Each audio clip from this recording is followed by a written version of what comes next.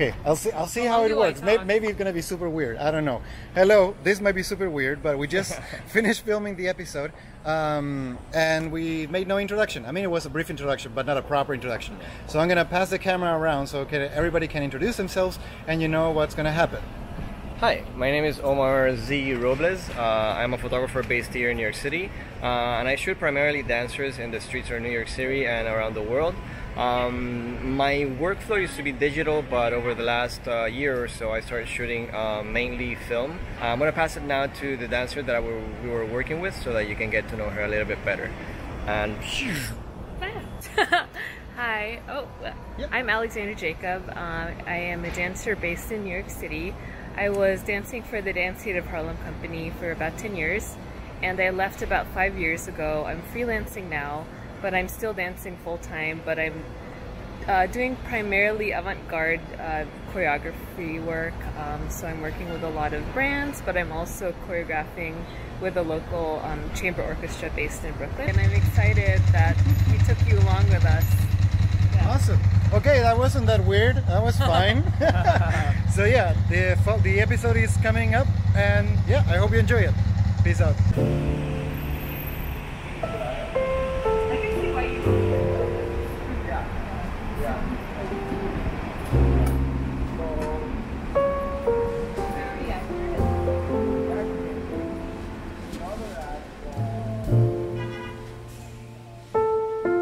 so I have been photographing dancers for about 5 years or so now, I want to say, and the reason why I photograph dancers specifically is because I have a performance arts background specifically.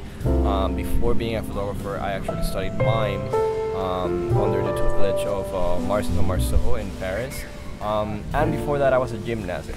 Alright, so I'm gonna be shooting today with a Leica M6 and a Summicron 50mm collapsible. I believe this lens is from 1956. I got it a while back, like a few weeks ago, off of a guy from Craigslist. Film-wise, I'm gonna be shooting with a Pro Image Kodak. This is 100 ISO, but I am going to be pushing it to 400, so I'm actually going to be metering for 400. You know, for me, one of the important things of shooting film in general is the challenges that it presents. So one of the reasons why I'm starting to push film is just for the challenge. I don't know if things are going to come out well, but for the most likely they will. So it's largely about trusting yourself, trusting your judgment, and yeah. So I want to try and see how it comes out with this film push at 400. I actually haven't pushed this film yet, and we are almost ready to go.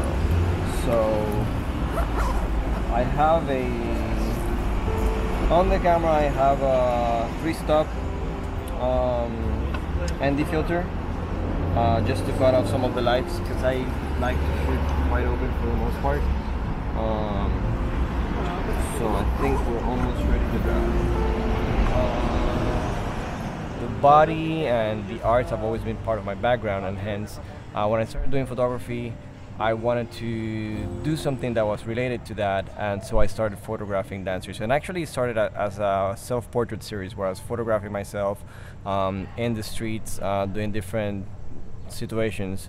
But the idea was to capture a moment that was suspended in time. So I was doing jumps and things like that, and eventually I basically outsourced the jumping to other people and started to just stay behind the camera. And that's really why I started photographing dancers.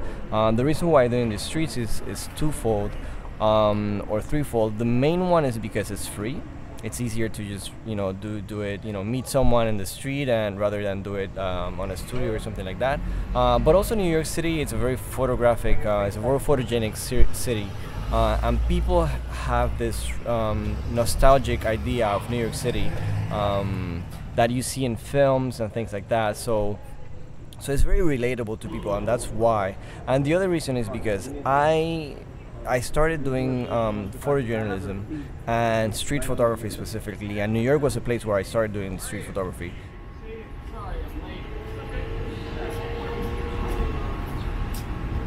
This is the one thing about shooting in the street. Sometimes you have to like wait for people to pass, because otherwise you get like, for example, in that composition, and I had her in her position, and it was great. But then I had like 2 feet under her. That just looked weird. It's like limbs out of nowhere. Yeah, exactly. So sometimes, you know, for me, shooting in the street is a real game of patience. You know, you just have to wait and wait until the moment is right, and that's just part of the shoot. Let's try it again. Oh, really? So we can go in. Do we drop it on over there? Yeah. 1, 2, 3. Perfect.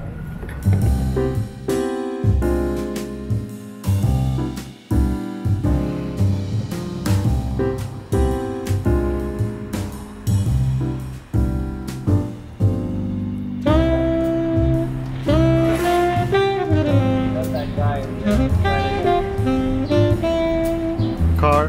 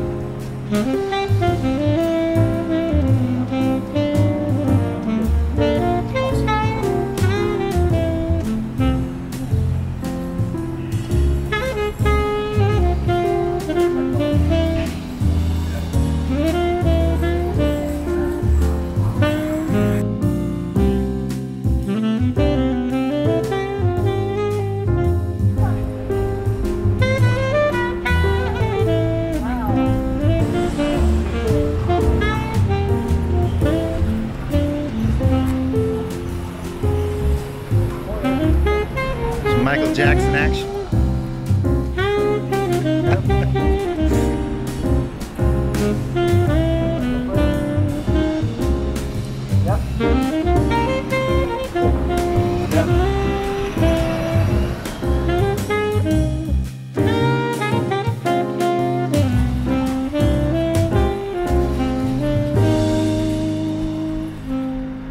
When I'm photographing dancers, one of the things that I admire the most is the fact that, you know, these are extraordinary people with amazing talents. You know, people that really work their bodies to the extreme, and the positions that they can achieve with their bodies are beautiful, and they're amazing. So that's precisely what I am trying to reach for when I'm trying to capture the dancers.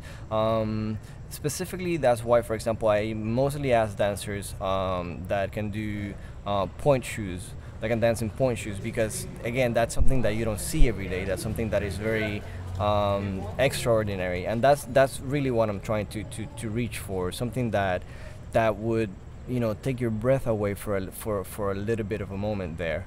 And that's exactly what happens to me when I'm photographing dancers. You know, I feel that I'm in the presence of greatness, and you know, even though I've been doing this for quite a bit of time, it still takes my breath away, and I am not bored, and I can tell you that every time I relive the experience of having this, you know, moment of awe when I see the dancers in front of me. And that's really what I'm reaching for. I'm trying to look for poses that you know, will stop you in your tracks, and I would make you amazed of what the human body can do.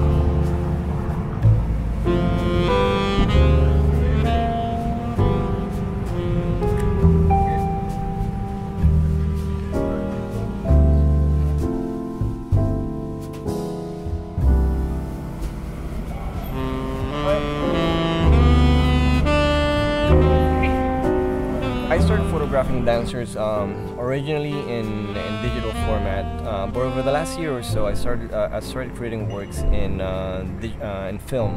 And the reason was mainly I think I wanted to challenge myself to start creating something that has a completely different texture, but also the fact that you can't see what you're photographing.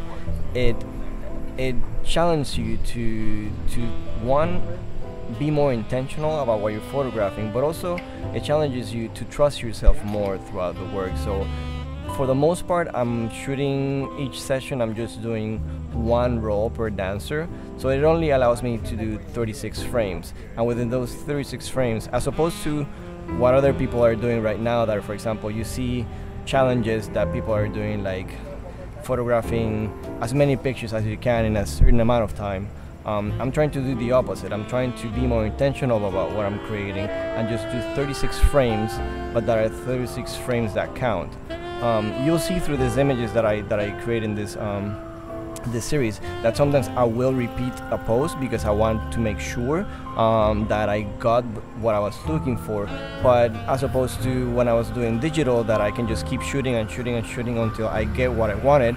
I only give myself 3-4 frame stops before I say, okay, let's just move on and accept the failure or the possibility of failure and just continue. And I think I had that philosophy before I was shooting film, but now I stress it even more, is that before I took that picture, I didn't have it, so I'm not losing anything because I never had it. If I got it, great.